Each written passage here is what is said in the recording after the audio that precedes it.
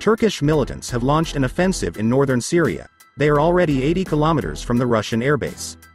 A terrorist offensive has begun in northern Syria. Despite the fact that the offensive of Turkish troops and Turkish jihadists was supposed to begin in Telephone Rafat, it became known that, contrary to expectations, an unexpected attack was carried out on Kurdish forces near the city of Telephone Tamir. Initially, artillery shelling by Turkish troops followed.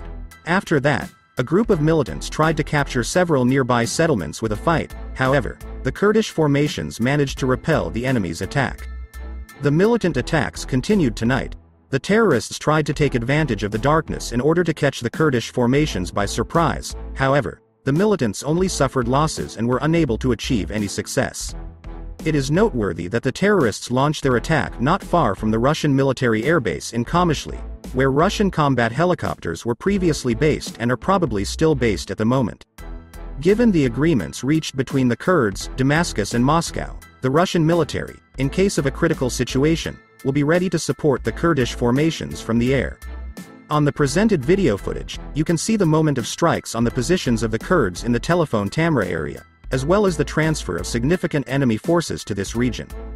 The latter do not have armored vehicles, as a result of which they do not pose any significant threat. Quite a big danger comes from the Turkish army, which can also launch a powerful attack.